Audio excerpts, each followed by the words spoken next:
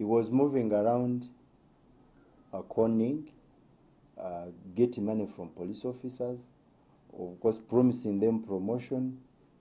Those who are reverted from traffic, he could promise them to be taken back to traffic, and of course even promising them to be taken to the various departments of their choices.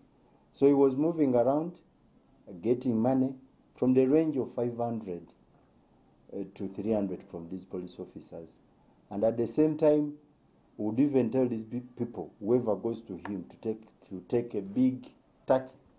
So by the time he was arrested, of course we laid a trap for him. One of the police officers got money. We tracked him until when he was arrested at his place. A total of 8 police officers who have made statements, who have been a victim of Oloka. And we believe there are so many people. For the last 3 weeks, this thing has taken place for the last 3 weeks. Lies. Lies.